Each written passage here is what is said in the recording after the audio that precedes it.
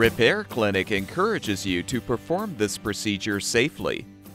In this video, we will show one or more of these icons to alert you when to use caution.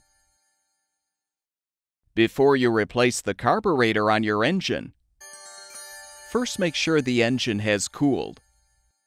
Next, you should remove the wire and boot from the spark plug to prevent the engine from accidentally starting. And close the fuel valve.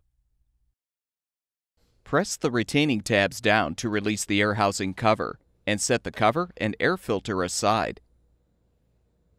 Use a 10mm socket to unthread the mounting bolts, securing the air filter housing and carburetor.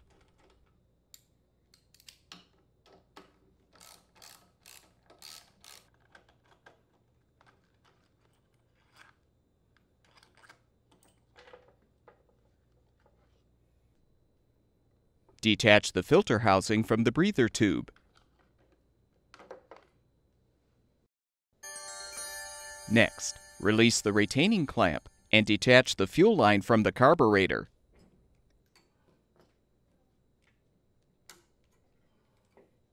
Disconnect the throttle return spring and the governor rod to release the old carburetor.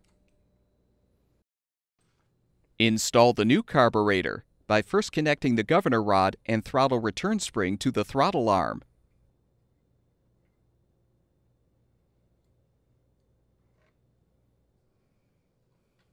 Attach the fuel line and secure with the clamp.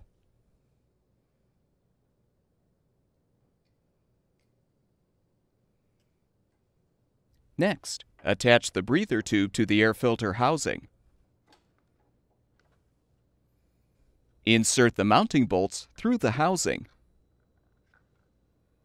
Slide on the air cleaner gasket followed by the carburetor.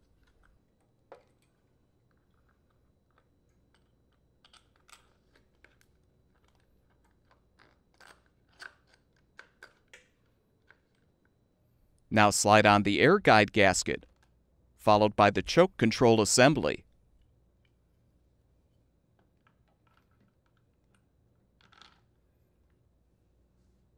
Slide on the intake gasket. Then thread the bolts into the engine and tighten to secure.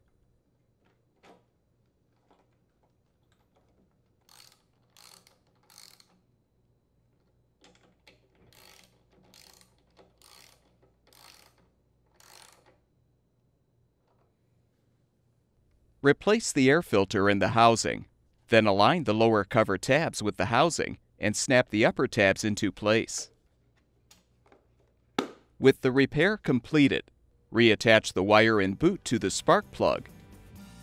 Open the fuel valve, and your engine should be ready for use.